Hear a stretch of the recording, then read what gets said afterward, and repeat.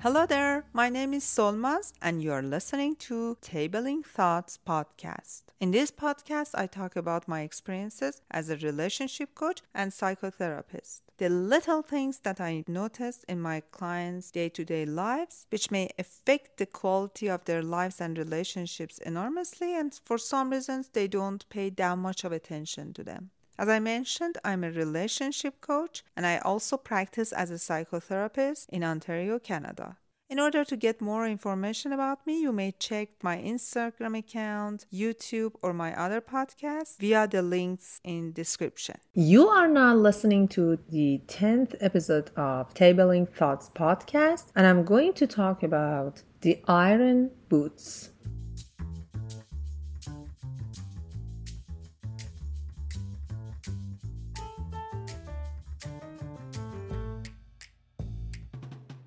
The last couple of weeks have been very challenging for me.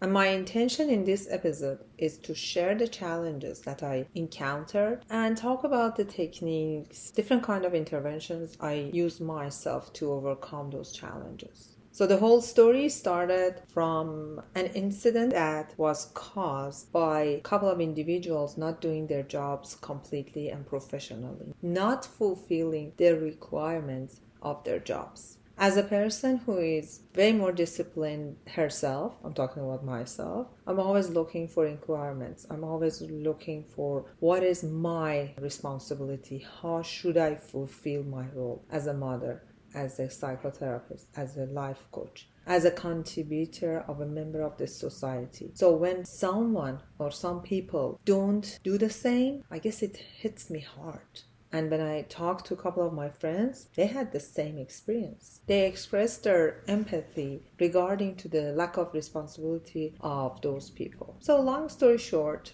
the irresponsible part of the story caused a humongous damage to me and my family. Unfortunately, I cannot release the whole story, but I'm going to tell you the juice of it and how you can use it in your own life if you may. When it hit me, it was so hard that it took me more than 24 hours to figure out what exactly I'm facing and how I should try to resolve the issue. When I was talking with one of my friends who is professional in that field, first she expressed her empathy and compassion. She expressed her sadness, and then when it came to giving me some professional solutions, the first thing she told me is that all I'm going to tell you as a mother and as a wife, Solmaz, you need to put your iron boots on. Get ready for a war. That hit me there too.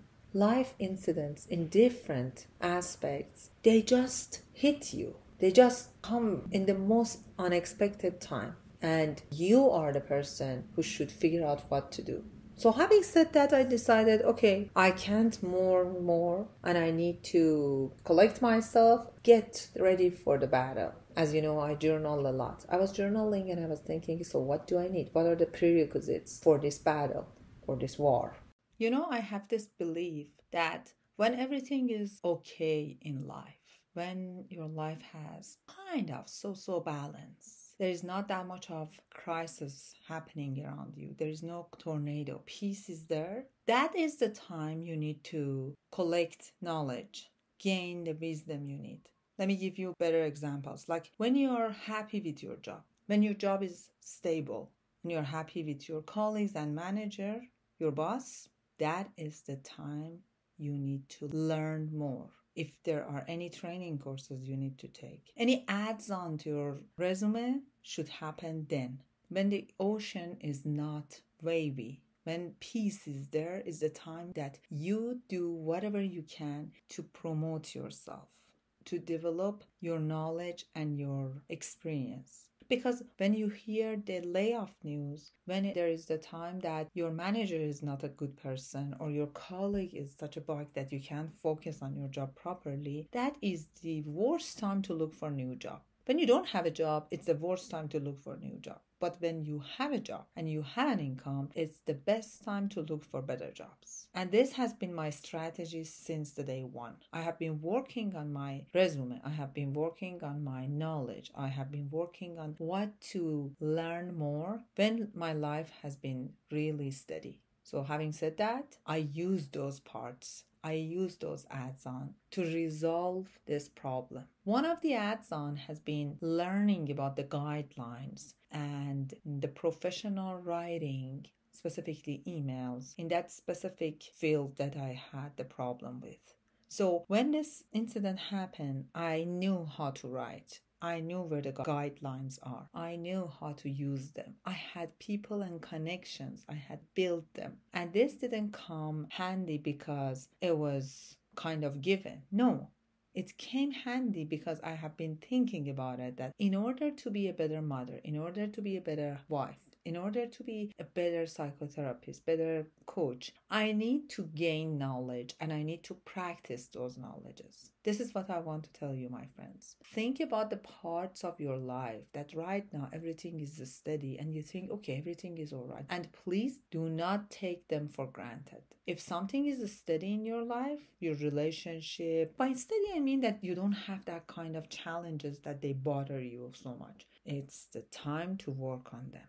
Because your mind doesn't have that much of clutter. You see through the parts that you need to work on and have ads on, and you will be more successful if you work on them. So that was what I did.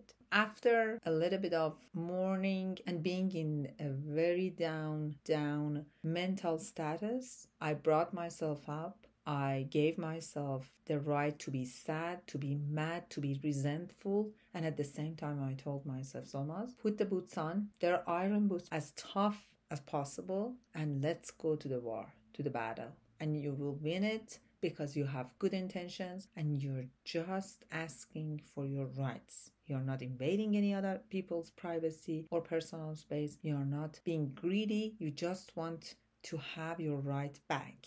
And this is what we need to do in our day-to-day life. We need to collect whatever we need. We need to collect and accumulate the knowledge, the wisdom, the energy, the focus, put them in our knapsacks and make them ready and handy for the times that we just need to put on the iron boots and go for it. I made it very sweet and summarized because I know that once you identify the area of your life that needs the most of work, although there is no obvious problem there right now, then more than 70% of your path to success, to happiness, to have a bright future is clear to go.